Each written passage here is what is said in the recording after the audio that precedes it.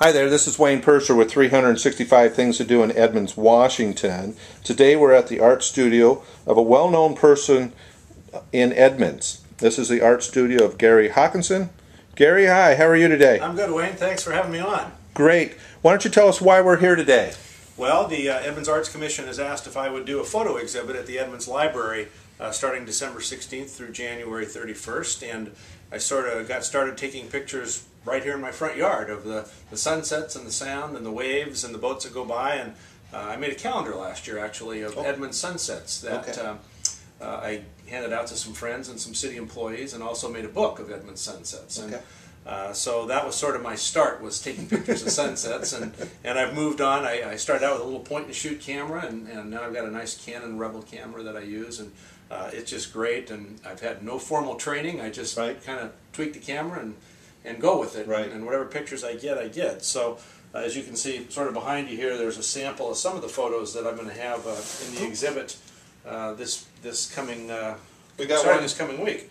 This is actually an abandoned wrecking yard in Arizona that I happened to see when I was out driving around in the desert one day.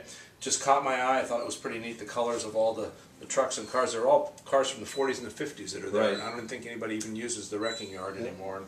Another one from Arizona is Chihuly did one of his exhibits actually in the desert Botanical Gardens in Phoenix. And so you're walking around amongst all the cactuses and you see all the Chihuly art and his glass through there, which I thought was pretty amazing. And you know, the usual ones that I've gotten along here, that's I don't know if your camera's pointing out to the front right now. You can see a train parked in front of my house, but it's a frequent occurrence. And this actually was one that I got of the train and the sunset one night when the train was just parked right out in front of the house and the sun reflecting across the water and the clouds. I just thought it was a nice shot. A lot of Edmonds photos that I do. And you do a lot of photos. You do put a lot of photos up on Facebook.